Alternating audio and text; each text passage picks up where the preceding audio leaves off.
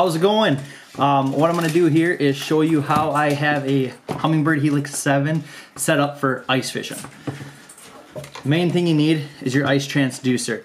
This is a 9 by 20i or 920i. I'll put a link to the transducer in the description. So basically what I got going on here is a Vexar mount. This is a Vexar handle holding system.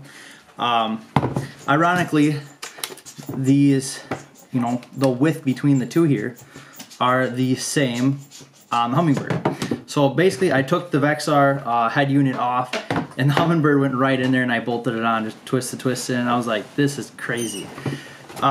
So then what I did is, on the boat side of things, I cut my power wire from the back of this to the boat about 2 feet or a foot and a half. I cut that, and come springtime I'll just splice the positive and negative back together for the power.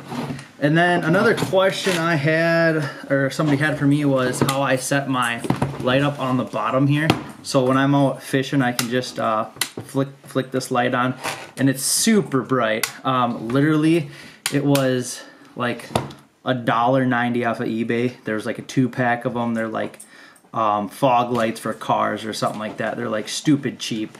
I bought like a 10-pack of them. So, and then what I did on the back is basically I just put a double connector on each power. So I have a double connector there with one for the light, one for the Humminbird, and then same on the negative terminal.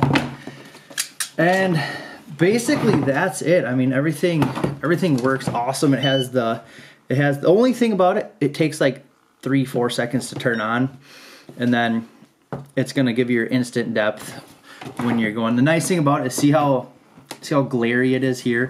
The cool thing about this, say your Vexar is going at night, this is the one thing you can't do with a Vexar system, but you can actually turn your backlighting down. See how a lot better that looks. No, it's not touchscreen. But that's how that works, and you can probably hear the transducer. It's pretty cool how that works. Basically, if you've never even seen one of these before, it's shooting a sonar signal down, and anything that interferes with it, it's going to leave a mark on the screen. Now, it doesn't work in the air, it works in the water. I mean, sometimes you can get it to read like a foot or something.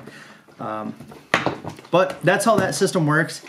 And also, big announcement coming out here. I recently got something that is going to be in one of my next videos here, and it's going to be awesome. So stay tuned for that.